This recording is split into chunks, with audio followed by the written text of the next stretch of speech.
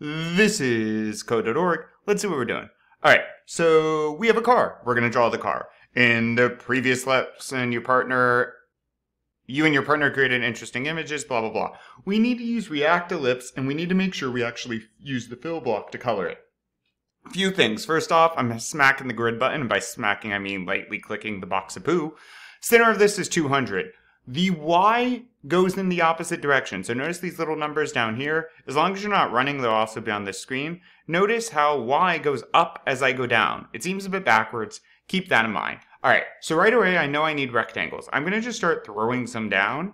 Droop, droop. I have 2 here. Let's hit run. So rectangles, 200 to 200. Let me pull my mouse up over here. Notice way down here, it gives me a number. 200, 200. It looks like rectangles draw from the top right corner. I'm going to assume that this, I guess, is dead center. So it looks like this would then be the body of the car. All right.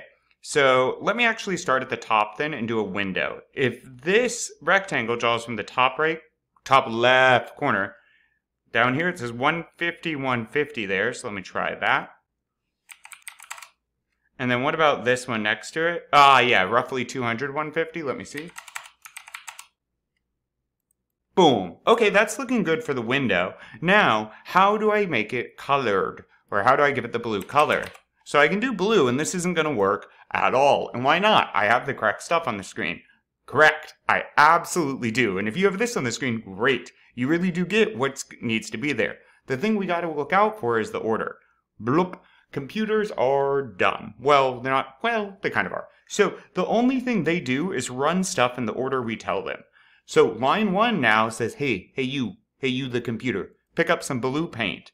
Then paint the rectangle, paint the rectangle. If I put it down here, we paint 2 rectangles, the standard or the default color gray, and then it picks up blue paint and says, okay, what am I going to do? We have to tell it first. Whoops. Boom.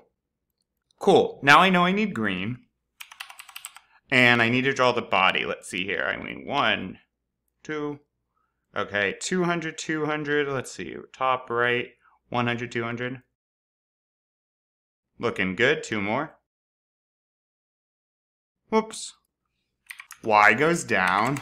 Don't want to go down. Want to go to the right. Boom. And now we need our wheels. So the wheels are obviously red, so I need to make sure I pick the color first because I have to tell the computer what color before I draw them.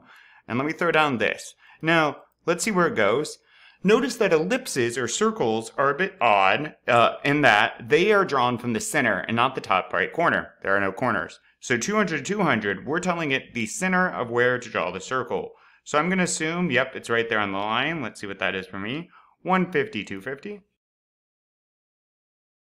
And ta-da! Boom, boom! I have an incredible car. Remember to pick the color before you draw the shape and use your grid.